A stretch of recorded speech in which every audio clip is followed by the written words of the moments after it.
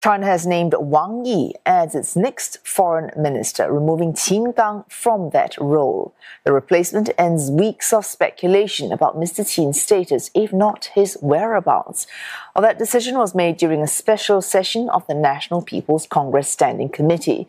Mr. Qin was appointed foreign minister in December last year, but had been noticeably absent during many recent high-profile events, for which Mr. Wang had been sent to attend in his place. And for more on the CNA's Lo Min joins us live from Beijing. Min, what do we know of what has been called the latest cabinet reshuffle?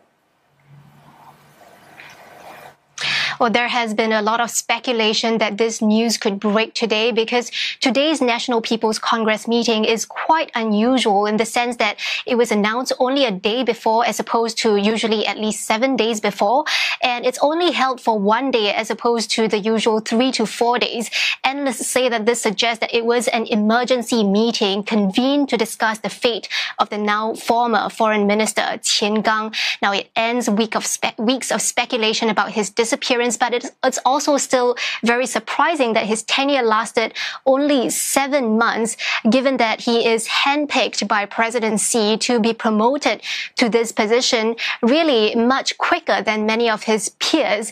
Analysts say that this could mean that there was a backstabbing and political infighting within the party that led to this, or perhaps corruption charges that were too big to ignore. There are also rumors on social media of disciplinary issues, such as him being involved in an extramarital affair with a news anchor. But it's worth highlighting that none of these theories, analysts say, have any credible evidence backing them, and we may never ever know the real reason behind his downfall. And analysts say the public is now just grasping at all sorts of different theories given the silence from the government. Now, of course, the Foreign Ministry had previously said that Qin Gang had been absent because of health reasons, but later, when questioned by reporters to elaborate further at the daily press briefing, the Foreign Ministry refused to offer further information, and the question had been removed from the official transcript